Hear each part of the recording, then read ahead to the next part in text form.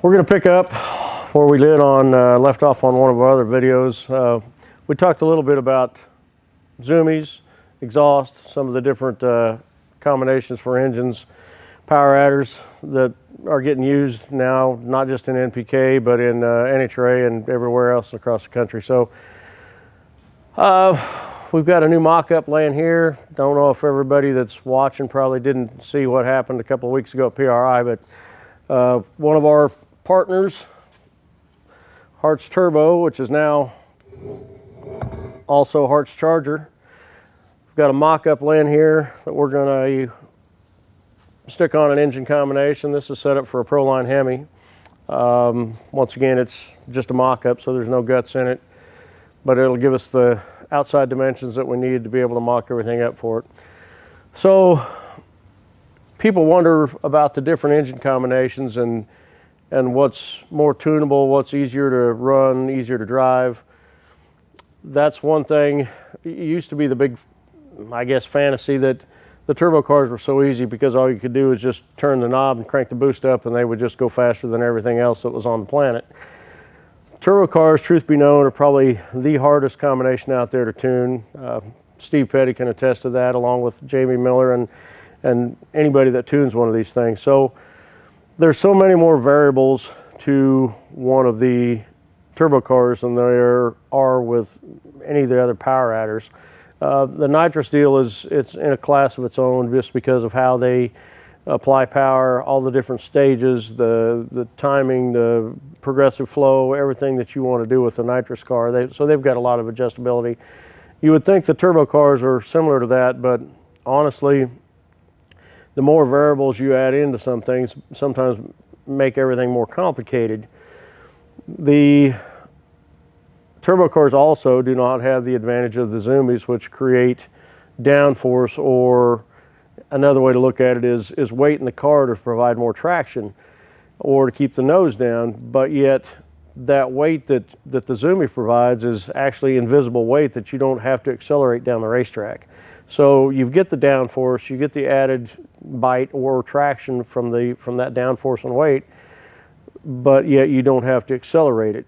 Where the turbo cars, the easiest way for me to put it that somebody doesn't understand is that the turbo cars are quieter, and the exhaust energy coming out of a turbo car gets chopped up by the exhaust wheel or the turbine wheel, and they're quieter. An easy way to look at it in my mind is that anything that makes more noise is got more exhaust energy. So you could take an engine that had a collector style header on it, even if it was a blown car or a nitrous car, and they were quieter. You put a zoomie on it with individual pipes coming out, and now they're once again louder. So the louder they are, hence even a nitro car, the more exhaust energy they have, the more downforce they produce. So by using the zoomie, it creates a downforce, and or depending on how far the tip of the zoomie is turned back, helps it accelerate off the starting line because it actually acts as a little bit of jet propulsion per se. The fuel cars, the funny cars went through this 2, 3, 4 years ago until NHRA mandated a specific angle on them that they couldn't go past because they were getting them turned back so far that then the front wheels weren't on the ground down at the finish line. So this Hartz Charger, once again, is a centrifugal, new design. It's a centrifugal, no different than some of the other companies out there that are building as far as the actual concept. They've done some different things. They've redone the gear case is different. The fuel pump will go here, V-bands on. It is a gear drive versus a belt drive, one less thing to fail on them. The front gear case and bearing assembly that holds the shaft and the compressor wheel, this is pressure fed off engine oil. So this will have engine oil going to it. This will be returned back to the pan. So this part of it will be a lot like a turbocharge application or turbocharger, minus the fact that this will be gear driven in here. Like I said, we're missing a few pieces in here, missing the drive shaft in between the two, but there's a gear case back here, there's a gear case here. but this one will be pressure fed. All the bearings, the high-speed bearings, will be pressure fed engine oil instead of just a contained 4 or 5 ounces. So the concept is the same, but wheel design is going to be different, of course, and they're going to use some wheel designs that they've found to be work really well in their turbocharged applications. So we're gonna bolt this on and get everything mocked up, and then as soon as they're ready to actually start running these things, we're going to take them out and run them.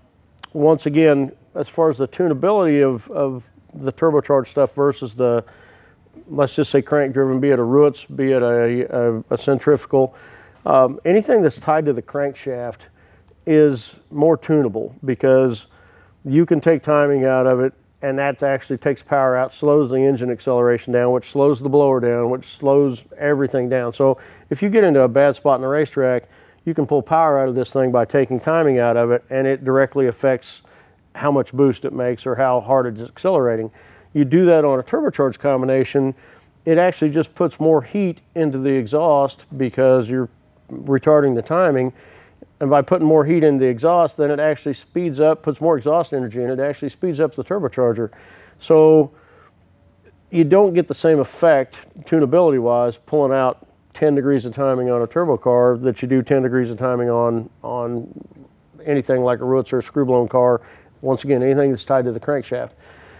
Also on the turbocharged applications, exhaust leaks become real problems trying to get them to spool.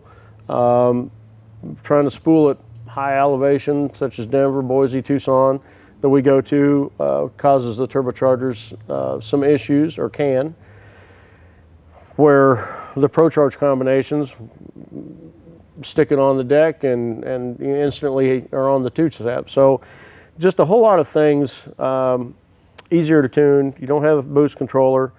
It will, once again, you're just taking out variables from the two combinations. So that's why a lot of the guys are going to this combination. Is they're more tunable, probably more repeatable.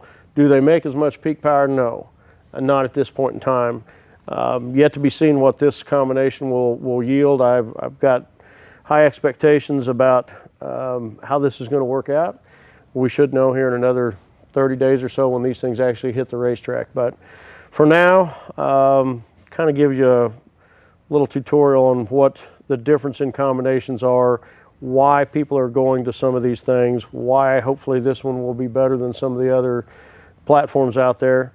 So we'll keep you updated and give you some progress on how these things go, and hopefully we'll be resetting some records here before long. And while I'm at it, while I'm thinking about it, hadn't really said before, but we're a dealer here at the shop for Harts, for their turbochargers, for the new Harts Charger now. So anything like that you guys need, along with our last video we did was for Aeromotive. We carry pretty much, or are a dealer for pretty much anybody and everybody in the business, from Strange, Lamb, Mark Williams, Aeromotive. I mean, you name it, we either can get it or have it. So if you guys are in the market for anything, fuel tech, anything like that, give us a call. We'll be more than happy to take care of you. Hopefully our years of experience will pay off and shorten your learning curve up a little bit and get you the right parts from the start. So anyhow, guys, we'll talk to you later and give you some eye candy to look at.